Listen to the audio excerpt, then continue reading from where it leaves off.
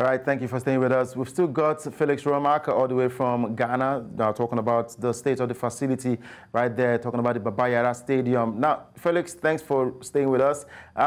So what will be the expectation of the fans? Because Ghana's next qualifier will be against Sudan, a must-win match against Sudan, and sadly, they are not playing at home. Well, we can tentatively say that we won't be playing at home. We have up until October to fix the things that CAF has required. So we need to make sure that the pitch meets the standard. We need to make sure that there is a media tribune, there's a media center, it's in good condition. There are other things that CAF has requested that we put, in place, and I'm sure that that's what the ministry and the National Sports Authority would want to put, in place before inviting CAF again to come and have an inspection before we can get back the license to play in October. But you look at the alternative. If you are going to Nigeria, if it is the Ivory Coast that we are going, that is going to cost a lot of money because one, you need to rent a training pitch wherever. If it is in Nigeria, you need to rent a training pitch for the team. The team has to travel, the cost of travel by flight in and out. And now that you are losing about 40,000 spectators that you normally would get at the Baba Yara Sports Stadium, it means that the government and the ministry must fly or buy supporters to whichever country they choose to play this game. And that will be at the cost of the taxpayer. So as supporters, as citizenry, they are still worried about the amount of money that will be used to in terms of logistics for us to play games away from Ghana. And some of us ask, these monies could have been invested in the maintenance of the pitch. If you go back to 2022, when CAF issued a communique, suspending about 23 countries from playing their games at their home because they are not meeting the club licensing requirement.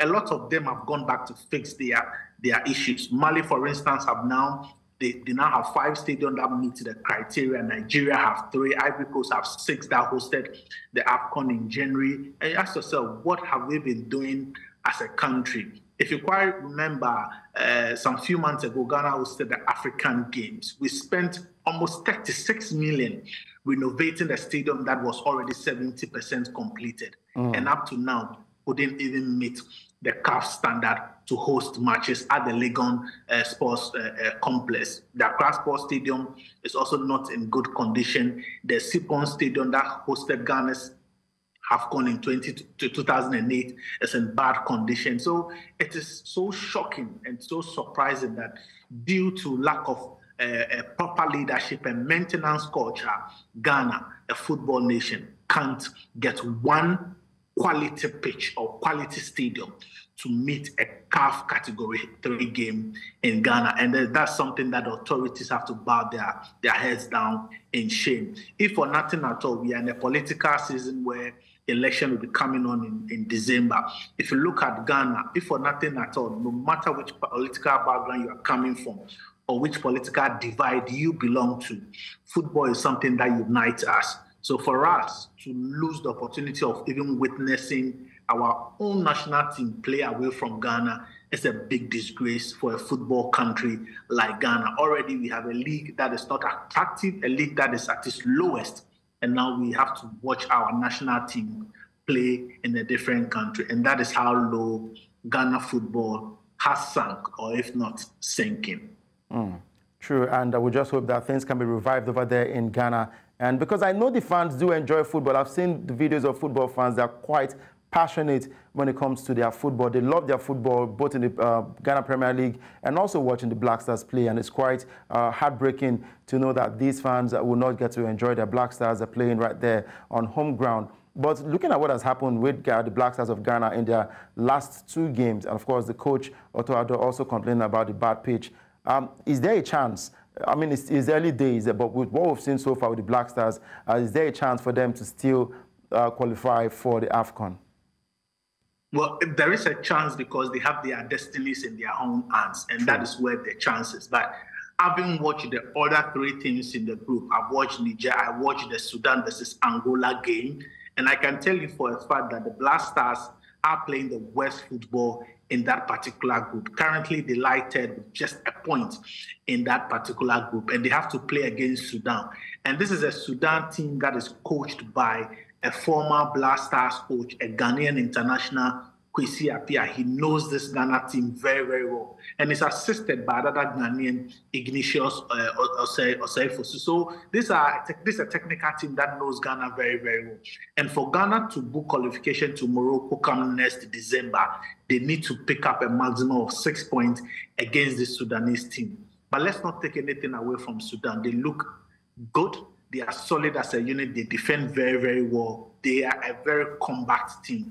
And that is something that I don't see the national team of Ghana having. Already, we are conceding. We've conceded in every game we've played since, Otto Addo got the second appointment in coaching the Black Stars. So it is going to be a very, very difficult task. Now that if things don't go well and we don't get to play our home games in this qualifier, it is going to be very difficult for us to qualify for the AFCON next year in Morocco. But you see, yes, we complain about pitches, but we've had situations where Ghana have played on a better pitch, especially in the Ivory Coast, but they couldn't get out of that particular group against Mauritania, Egypt, and then Cape Verde. So it tells you that, yes, pitch might be a problem in Ghana, but the football itself is not. There's no quality in the football that we are playing. We are not playing together as a unit. Yes, we have individual players with a lot of talent playing in the top leagues in Europe, but together as a team, they play for the Black Stars with no urgency. They play as if there is nothing at stake, and that is the situation we find ourselves in. In the World Cup qualifiers, it looked quite good, though we lost against Comoros, but we are on the brink of not qualifying for the next AFCON in Morocco. And it won't be surprising, because if you look at in recent performances in the AFCON, we can't even get out of the group stage. And when that trend continues, you will even find it difficult qualifying for the tournament itself. And that is the situation we find ourselves in. So for me, yes, we have a slim chance because our destiny is still in our hands. If we win our remaining games, we can't book qualification. But we are in a situation where every point must be picked in the remaining three games. All right, so thank you very much, Felix Romark, right there, for giving us analysis of the Black Stars of Ghana, and also hoping that the pitch can be fixed, talking about the Baba Yara Stadium right there in Ghana, where the Black Stars will get to play their home game. If not, they'll have to travel away from home to play their game against Sudan. Thank you, Felix, for joining us today. We hope to have you some other time, especially after the round of games this weekend in the Ghana Premier League. Thank you.